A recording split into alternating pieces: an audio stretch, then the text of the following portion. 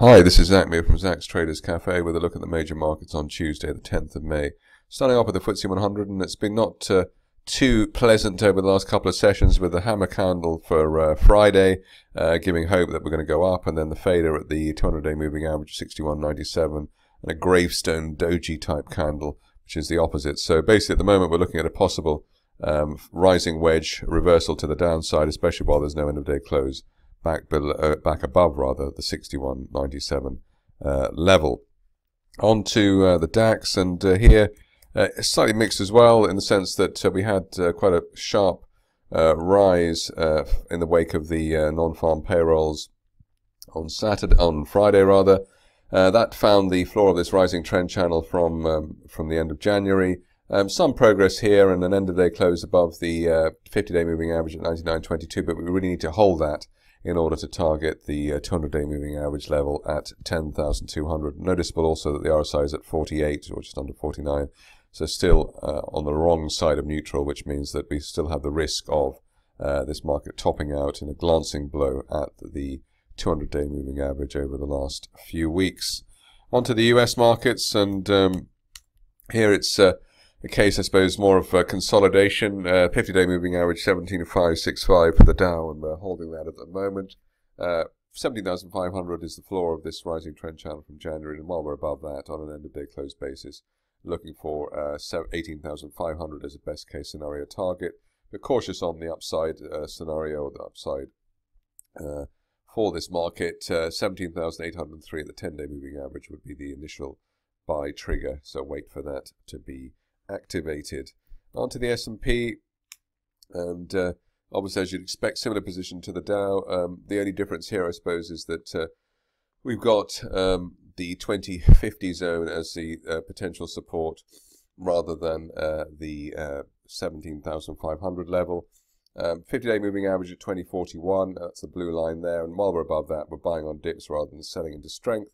Once again, if you're cautious on this market, wait for an end-of-day close above the 10-day moving average at 2069 before pressing the buy button. But obviously, it is interesting that anytime we've questioned the market in the recent past, it has always erred on the upside rather than the downside. So this may be just a trick to try and lure in more shorts for US stocks. Onto the Nasdaq. We're in this strange consolidation, which is rather reminiscent of the FTSE 100. Just bounced off or failed at the 10-day moving average at 43.59, and we really need to see an end-of-day close back above that to give us the confidence that this market is heading higher. Initial target would then be the 200-day moving average at 44.16. Support in general, probably 42.32, which is March support, but so far we've got this bit of a higher low pattern here coming in, so that does give some encouragement to the bulls at the moment. Onto the currencies, and for cable, it's been more of the same, really. They sort of died a death a bit, these currencies, over recent sessions, slipping below the 20-day moving average, which rather gives us the hint that we're going to head back down to 143.15, which is the 50-day line, and possibly now down to 142, which is the floor of this rising trend channel. RSI at 50, so neutral on that. So maybe if you're not already in position, you'd wait for either a break below the 50-day moving average, or a resumption of the uptrend, which would be an end-of-day close back above the 10-day moving average at 145.16. So a bit in the middle there. Probably best to stand aside of cable at this stage. Going on to euro dollar, similar situation, rather becalmed in a sort of summary type way. 113.52 is the 20-day moving average. We're really between that and the 10-day line, 114.19. Wait for an end-of-day close outside those two parameters before making your trading decision. RSI at 53, so that does assume or hint that we should break to the upside through 114 and then up to 116 after that. For dollar yen, this has been the dynamic situation in the recent past and continues to be so.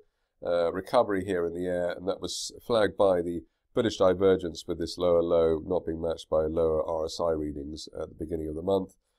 We've managed to get back above the 10-day moving average at 107.77, and while we're above that, I think there's a chance of hitting the top of this trend channel from January at 110.72 over the next few sessions. On to gold as the last major market today. And here we've got a situation where definitely a sort of near-term top has materialized. 1284 was the old peak, and we're well back below that now. Really, the idea was that there'll be some support coming into here in the 1260s, but not maybe to push back as much as we have so far. End of day close above the 10-day moving average at 1275 would be the buy trigger here, first buy trigger here, to give this market a chance of retesting 1350, which is the February resistance line projection. But at least while we're above the 50-day average at 1247, this market is a buy on dips if you've got deep enough pockets. That's it from me. More updates at the same time tomorrow.